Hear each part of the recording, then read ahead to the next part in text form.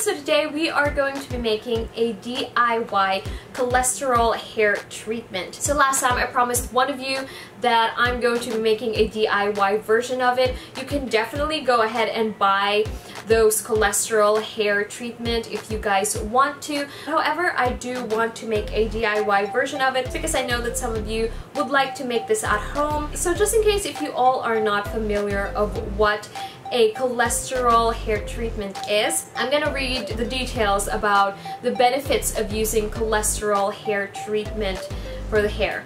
Now, it says here that cholesterol treatment for the hair helps in repairing and restoring moisture in damaged and dehydrated hair. This treatment is generally used to help restore hair's natural moisture. The other benefit of the cholesterol hot oil treatment is that it brings back the sheen, making your hair look better and healthier than earlier. This treatment is actually great to use if you are frequently using heat on your hair, or if your hair is chemically processed, then your hair could definitely benefit from this. Alright, so let's go ahead and get started and make this hair treatment. So the first and the main ingredient is using mayo, because one of the oldest forms of cholesterol is mayonnaise. And I've read that back in the 1950s, when the heat styling tools were first made public, hair was conditioned with mayonnaise bought from stores or homemade ones using oils and eggs. So we're going to be using mayonnaise because mayo provides softness, sheen, and luster back to dry and damaged hair. The next one is almond oil, and as I've said, this oil is one of my favorite oils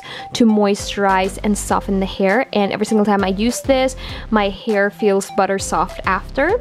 And then the other oil is olive oil, and this is optional, but I like adding this because this is extremely moisturizing for the hair, and it is great to use for dry hair. Okay, so in a bowl, I will add in 1 cup of mayo, and then 3 tablespoons of almond oil, and also 3 tablespoons of olive oil. After that, I will mix everything in. And this is our very own DIY cholesterol hair treatment. Okay guys, this is actually the second time that I'm going to be using this mask, and I can tell you that it is amazing. However though, if you don't like the smell of the mayo, that would be an issue for you, but overall, it's really good for the hair.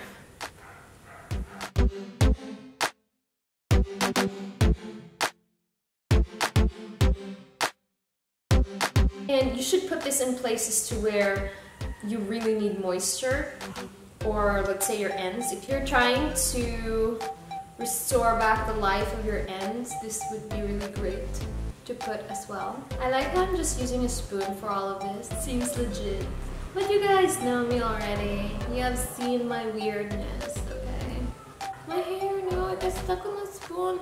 No. Now I think it was Julia Roberts, the celebrity who was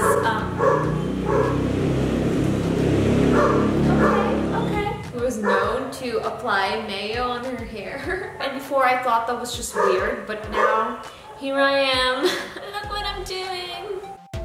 So I've officially coated my whole entire hair with the mayo, olive oil, and almond mixture. Okay, so I'm gonna go ahead and put my hair in a plastic bag, and then I'm gonna let it stay on my hair for 15 minutes.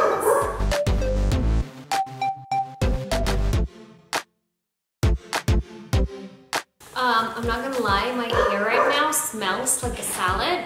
I feel like all I need is just lettuce, tomato, you know, all of the vegetables to make a good salad. Anyway, so I'm gonna leave this on my hair for 15 minutes, and then I'm going to be washing it with my shampoo. I'm gonna use my non-sulfate shampoo and see if that works best. So I'll do that and I will be right back. Here is the result on my hair, and I know probably some of you are so sick and tired of me saying like, oh my gosh, this works so well for my hair, it's just amazing, my hair looks so soft and shiny. But you know what, it really does. Every single time I use mayo on my hair, it makes my hair appear more straight.